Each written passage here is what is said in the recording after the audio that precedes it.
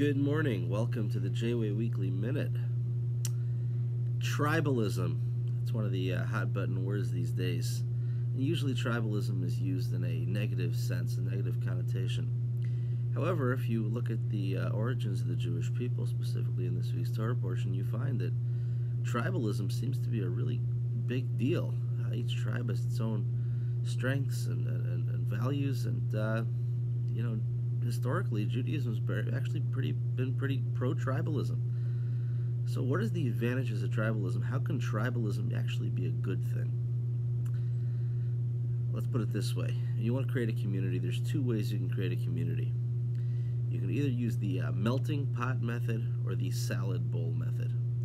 The melting pot method is where you take everybody and you put them all in the pot and you mix them all together, and the idea basically is to destroy any vestige of individuality that anybody has and create everybody in the same mold.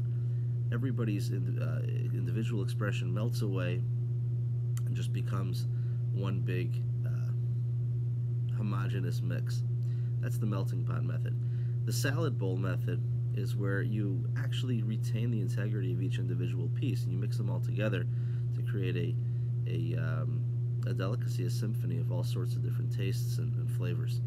And the truth is, that's really ideal. The ideal is not the melting pot. The ideal really is the salad bowl. The challenge is that it's impossible to create a salad bowl without some sort of unifying concept, without some sort of unifying vision or unifying goal.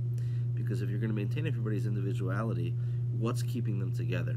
See, the melting pot ideal doesn't really need it's a lot easier to keep everybody the same if the idea is to get rid of all their individuality. The salad bowl might be the ideal, call it tribalism, it may be the ideal value, but it's a lot harder to pull off because it requires an overarching unifier.